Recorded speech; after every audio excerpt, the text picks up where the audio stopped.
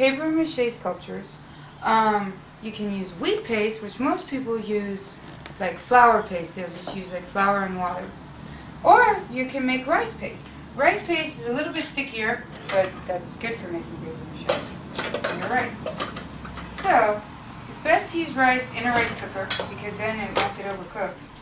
Although I made not enough rice, so it might get overcooked. And then you put it in a pan.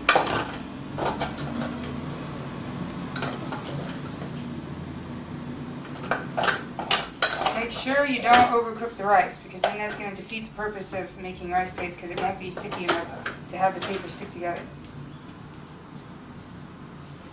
But, see how the rice is sticking to my fingers? Then you put a little bit of extra water, not too much, can't water it down too much. And then, cook it on low. Oh.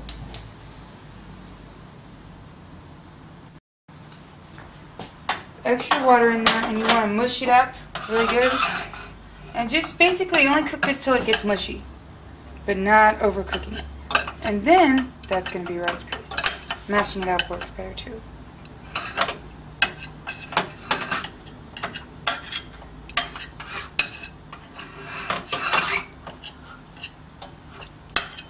Make sure to not overcook this. It shouldn't be over like 5 minutes.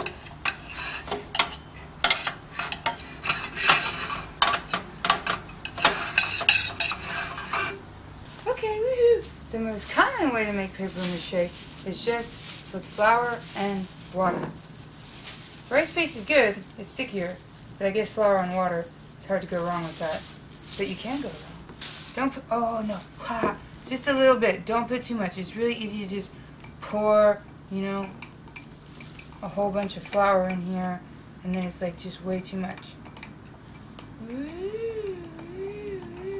Now if you use wheat paste, I find it's clumpier than if you use regular. If you use wheat flour, I find it's clumpier than if you use regular white flour for whatever reason. Anyway, so first we'll make, I guess, a paper mache balloon. This will be really easy, right? You can make a piñata out of it. Okay, there it goes. I don't know, maybe I think I want to make a long one.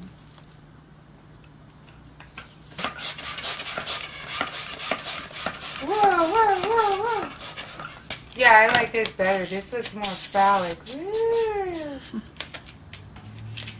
Now, if you're going to paper mache an actual object instead of paper macheing a balloon, then you want to put like some kind of lubricant on it, like mostly like you want to put like, what is it, maybe baby oil or petroleum jelly or something, because otherwise the paper mache will stick to the object. The paper mache sticks to this, I don't care, I'm just going to pop the balloon.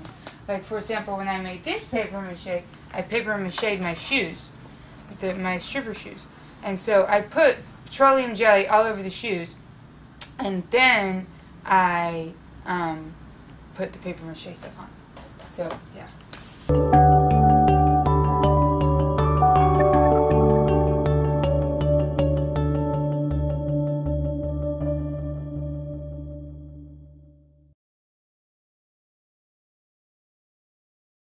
So, yeah.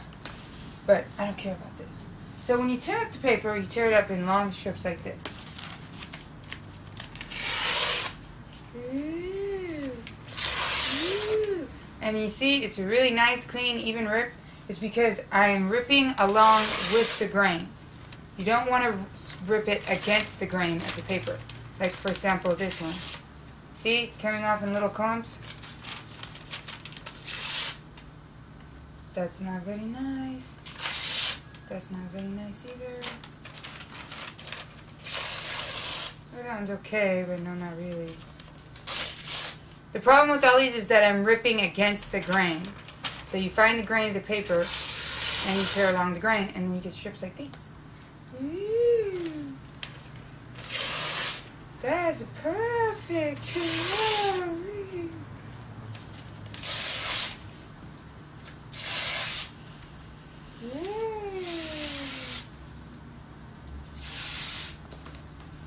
I'm using wheat paste for. I use wheat paste for the shoes, but for these babies, I made these babies entirely with rice paste. But you can't really tell a difference when it's done. It's just a personal preference, I guess. Ooh, so thoroughly saturated. Ooh. First use newspaper. Then after you use Then after you use at least maybe 2 or 3 layers of newspaper, then you can use a layer of regular newsprint. You're supposed to use regular newsprint. I'm going to have to make these small because look at this balloon. It's kind of... Maybe I need a little bit more wheat paste. Or maybe not. I'm making your floor dirty. I'll have to clean it after. Ooh.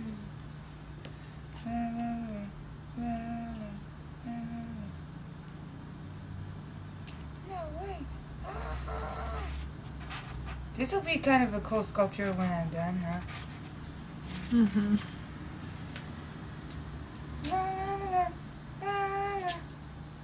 So you want to do at least 3 layers.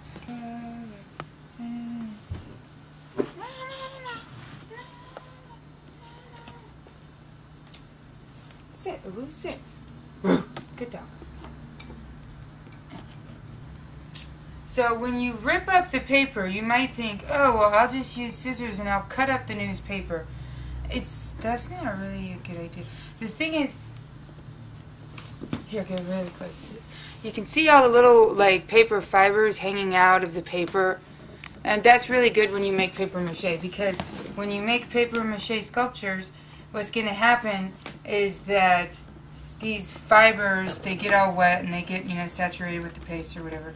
And then they lay on top of the other papers and they, like, make it blend in smooth together. If you just cut up a piece of paper and then make paper mache out of that, it's not going to really blend together. It's not going to have any little hair fibers hanging out on the edges. It's just going to be a clean cut.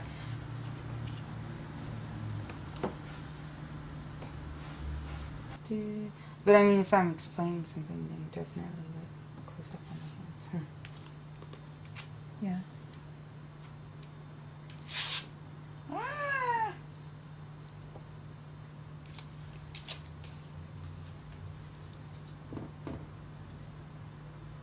So, I've got the whole first entire layer here done. Now, when you're making paper mache, you don't actually have to wait for the whole first entire layer to dry before you do the second one. You can just do 2 or 3 layers if you want. But we're going to have to do at least 3 layers. I don't know. I'm going to try to dry it a little bit just because I want to. But anyways, in the meantime, okay, we can talk about these. So, remember when I told you, you know, rip along the grain, not against the grain? Well, okay, when I made these shoes, that's actually, I didn't do that, so I broke my own rule, you know. It's not my rule. It's the rule of paper mache. But anyways, so, okay, with these shoes right here, the point... Ooh, okay, answer that text later. Okay, so the point of this is that it was my stripper shoes, but then I used the escorts ads from the back of the Stranger and like Seattle Weekly and stuff. So for me to rip the ads would have been like defeating the purpose of it, you know. You wouldn't want ripped ads, you want to be able to see the ads. So I did actually have to cut them. But like I did 2 or 3 layers of regular newspaper print, and then I cut up like the ads and put them on here. But so, you know, I mean, you can break the rules if it's a specific reason, you know. And then afterwards, I sprayed like ceramic glaze on top of it. So that was how I made these. See, look, there's the app on the Lusty Lady. Aww. So anyways, then the babies. Now this I made with wheat paste. See, when you get your final product, you're not going to be able to tell the difference between if you did it with rice paste or wheat paste. I did this with rice paste. This I did with the flour wheat paste. You know, so you can't really tell a difference by the finished product at all. Was there something specific I was going to say about these babies? Okay, with the babies, yeah, I had a baby doll. And so I put the paper mache on top of the baby doll. So remember, I was explaining the balloon. We'll just pop the balloon, no big deal. But with the baby doll, I had to put petroleum jelly on the baby doll and then make all these layers of paper mache on top. And then I painted it with acrylic paint. If you're going to paint on top of a paper mache sculpture, it's probably best to use acrylic paint. Maybe you could use tempera paint. If you use oil paint, it would just be really disgusting, and it would be stupid. It would like make the whole project soggy and oily, and it would be bad. So yeah, okay. Anyways, now with the pregnant woman, that was flour paste, and you know, I used a mannequin. So again, on the mannequin, I put petroleum jelly on the mannequin, and then you know, I ripped up some paper and used the flour paste, and you know, made the like at least 3 layers. I had to build her up. The stomach, I used a regular balloon, and I put it. It was not a pregnant mannequin. It was a regular mannequin, and so I blew up a balloon and I put it on her stomach, and then I paper mache'd on top of it. And then it looked really bad, actually, because it just looked like a stomach with an erection, you know. So I had to take up like crumpled up paper, and I had to like mold it around there, and or I had to build it up layer on top of layer on top of layer until it looked like a nice round smooth belly, you know. And then the chi-chis, I built up the chi-chis on the pregnant woman too by the same thing. I balled up paper and I put it on the mannequin's chest, and I put layer of layer on top of it. And then, you know, the pubic hair is actual fake top of it. And then with the chi-chi's bank, it was again, it was a mannequin. It was the mannequin. I didn't build up the breasts to make them bigger. Like with the pregnant woman, I built up really big breasts because I figured she was pregnant. She needed big breasts. And like I don't know, made that out of paper mache, out of flour paste and paper mache, and I painted it with acrylic, and then I put the tassels on. The tassels were not paper mache, of course, you know, and then I cut a hole in the chest to make it a bank, you know, and yeah, that's how that worked. Okay, so what we're gonna do, kicked over my stuff. So one thing I did that was kind of an accident here is I made this, well, you see this opening here is kind of too small, you know, like, I gotta cut it open a little bit. Now this is completely dry, so it doesn't matter if the, you know, if the balloon pops now. Woo, and there it was, you hear it? Woo! When I'm clowning, I like, purposely like inflate a balloon and then uninflate it, you know. Just to upset a little kid. It's great, it's awesome. Woo, here it is. Woo, it's a big, it looks like a flat worm, huh? Now, hopefully, when I make 3 more of these, they're not going to implode before they dry. That would be horrible. So now what I'm going to do is I've got a hole puncher here. Right. Dun, dun, dun, dun, dun, dun. I punched a hole. Dun, dun, dun, dun, dun, dun, dun. Punched another hole. Now I've got 2 kinds of strings, just in case one doesn't work. I don't know. I'll use the other, I guess. I got a shoelace string, a black shoelace string. Oh, come on, get in there, get in there. It's not. I don't know if this string's gonna be long enough. It better be long enough, cause I said so.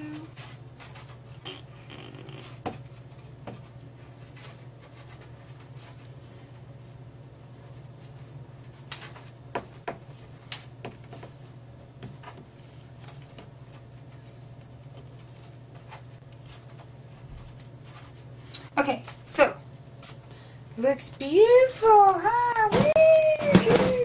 Woo! Too much beautiful. Now when I make the other one, I'm going to tie it to this side, right? And then I'll be able to hang it over the, you know, hoop there. It'll look like something really phallic, hanging from, you know, whatever those pipes are. The pipes that say that I'm not supposed to hang anything from them. But for whatever reason, the shoestring doesn't work out. I've got these that I collected from my blanket. And they're really thin little strings. I don't know. And, you know, and I think I might even end up painting this string to make it match the color of this. Maybe. Yeah.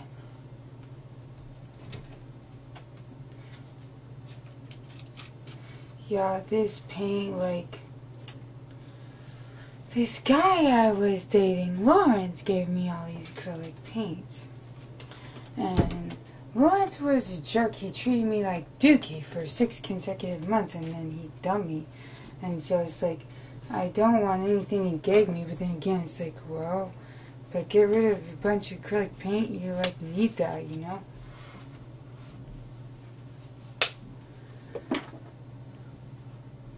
But he was a jerk. I hope somebody cut off his wiener and burn it.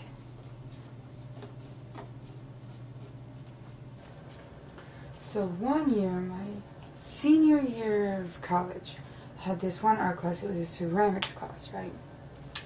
The assignment was we had to make a ceramic piece that either weighed 100 pounds or it was 6 feet tall.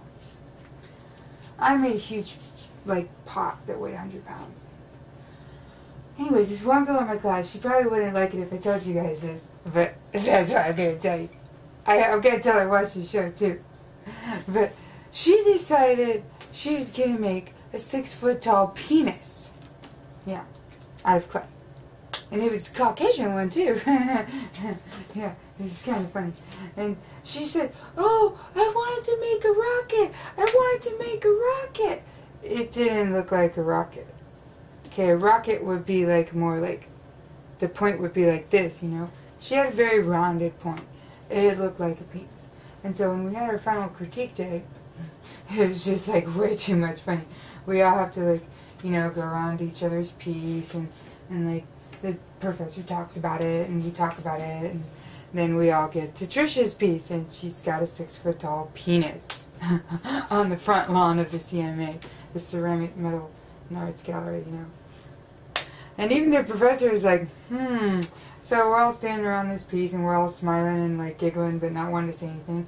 And so then the professor's finally like, so what are you guys all laughing about? And then he's like, okay, I can tell you it looks like a penis, right? So, what can you say about this piece? It looks like a penis, looks like a cock. I said, yeah, and it looks like a Caucasian one too! Then everybody's like, yes, yes, it looks like a Caucasian one too. 2 parts water. Now what I'm going to do is actually paper mache this fish tank here. I know it sounds funny, but you know, whatever. It's what I'm going to do. And the reason why I'm going to do it, okay, so you see the glue in the bottom? Yeah. I'm going to put some water in here, a whole bunch of water.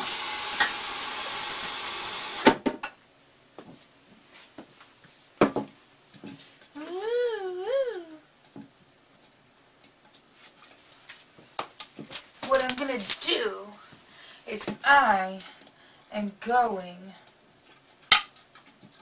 to make a big, huge perfume bottle. And this fish tank is going to be the body of the perfume bottle. Yeah. And so, yeah. So, you see? Right there you go.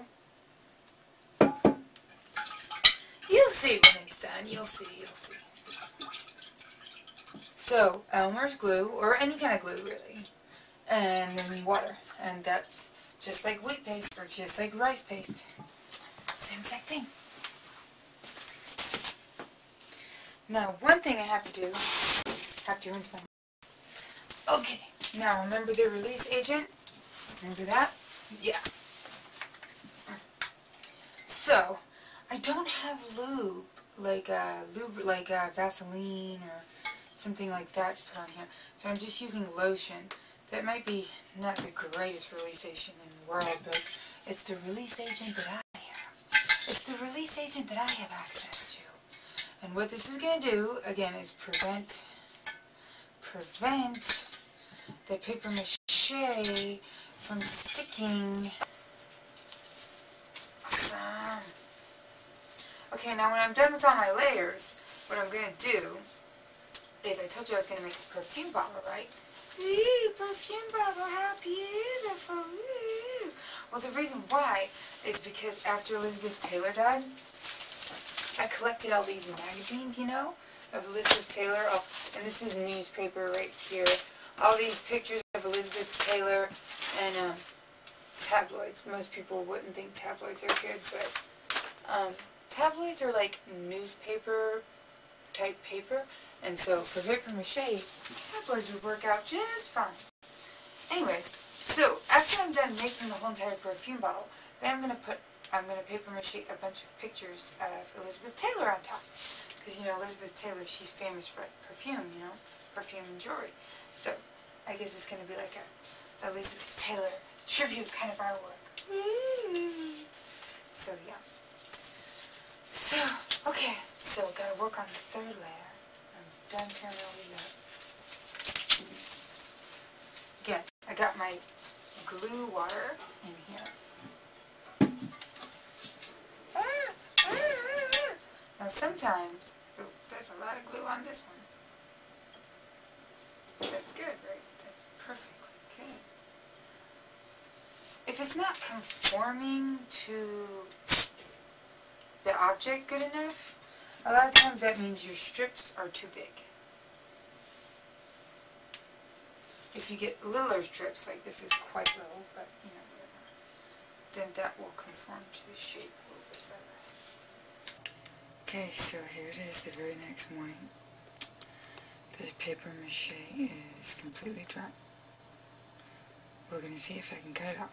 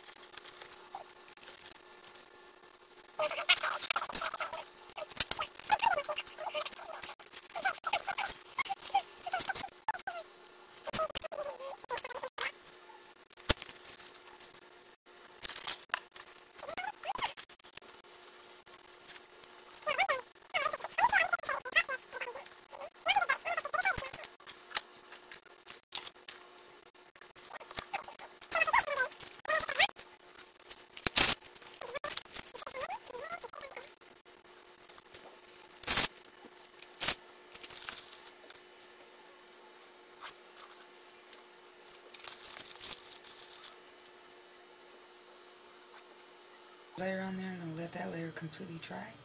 The thing is, when you put layer on top of layer on top of layer, sometimes the weight of it, when it's wet, can get so heavy it will sink in and it won't maintain its shape.